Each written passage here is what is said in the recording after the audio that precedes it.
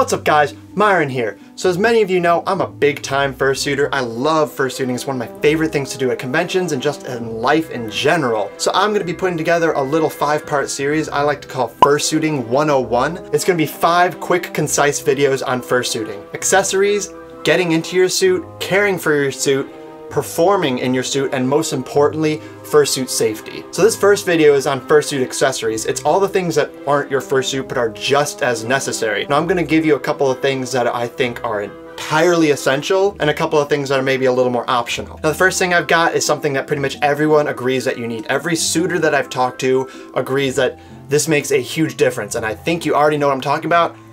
It's Under Armour. This stretchy, springy, athletic stuff that you pretty much need. I've tried suiting without it and it is painful. You're so hot, you're so sweaty, it's disgusting. I really highly, like if you're gonna buy any accessory at all, buy this. And you don't need to get the Under Armour brand Under Armour, you can even get the off brands. Now some little extras that you can get in addition are a balaclava, which is like a little ski mask type thing, and something that I do because my gloves are unlined. So I have a pair of mesh riding gloves. You can get them for like $8 on Amazon. I'll link to all of this, everything that I've got, every accessory that I show you today, I will link to in the description down below, so go ahead and take a look at that. Now the second thing that's almost as important, but you can almost get away with, and you might already have one of these lying around, are fans.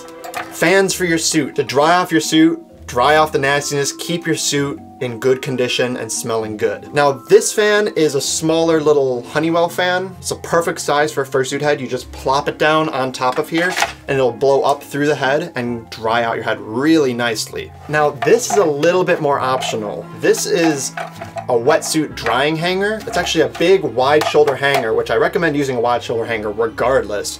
But this one actually has a fan inside that blows air down into your bodysuit to dry it off much faster.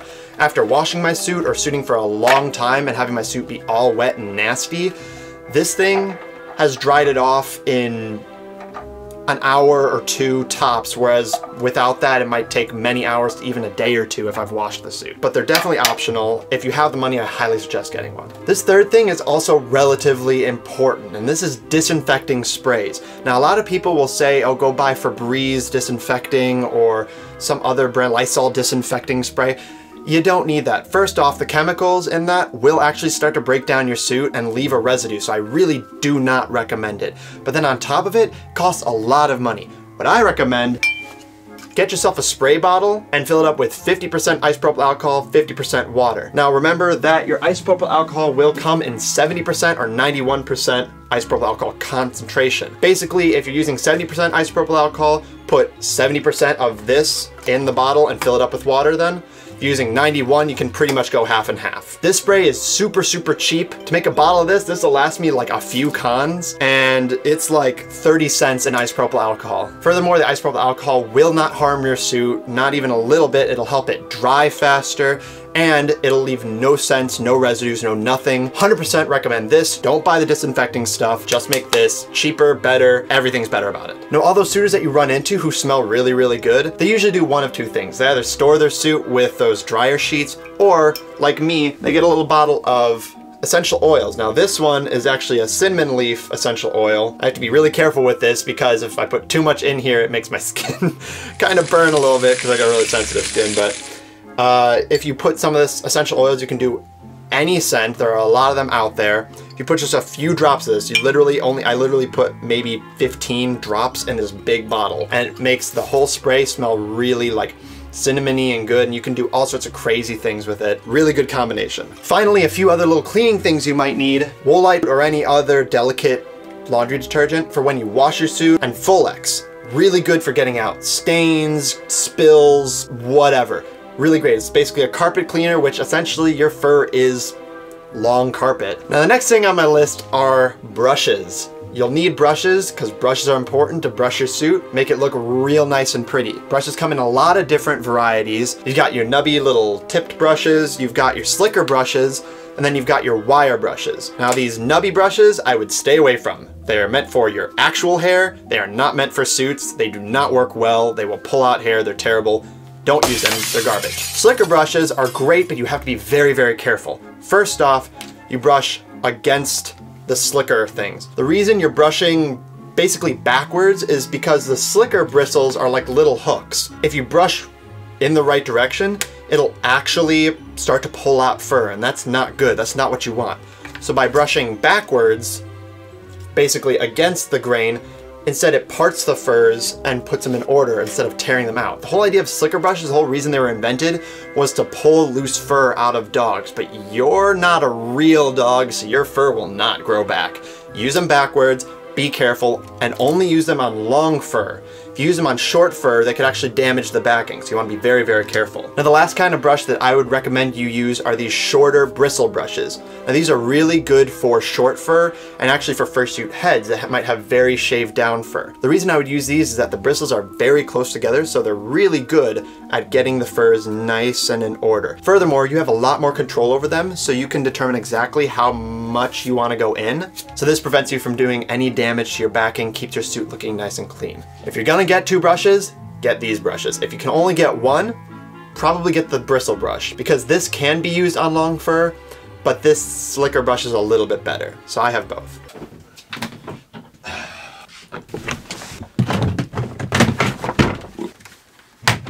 Now the last thing you'll need is some way to transport your suit. This suit crate, super durable, super tough, holds my entire suit, very tough, waterproof, very good. You want a big suit crate, one made of a tough plastic, one that can take a hit or 2. But at the end of the day, you just want something that's covered, that'll prevent splashes or dirt, and that helps you move your suit easily without it rubbing up against things or being out in the sunlight or being in the heat. Just something to protect it. So even a Tupperware container or some basket with a lid that you find is more than enough. These crates are wonderful.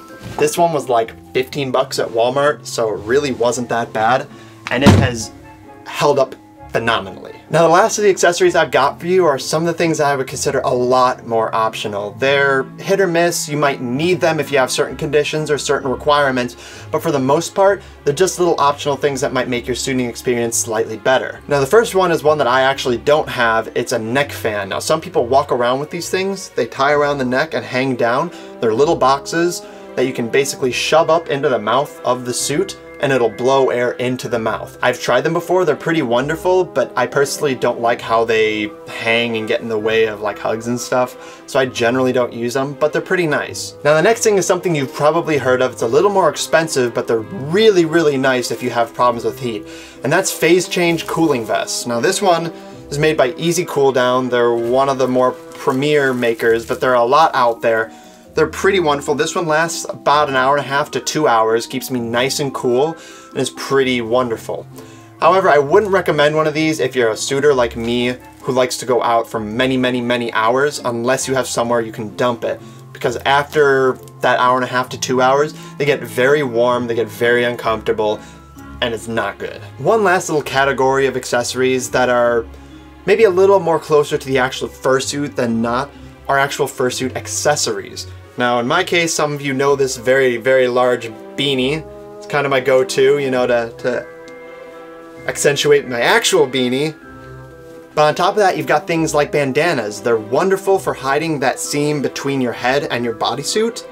So they're pretty nice little accessories for your fursuit. There are other accessories too, tank tops, fursuit sandals, etc., etc. But the gist of it is that there are a lot of accessories out there, a lot of things for your fursuit. You just have to determine what you need, what you want, and what you don't need to get. So with this all in mind, I hope you've enjoyed the first of Fursuiting 101. If I missed any accessories or anything important that you think is necessary or good for fursuiting, please leave it in the comments down below. Let everyone know. Let's start a running list of things that I might have missed.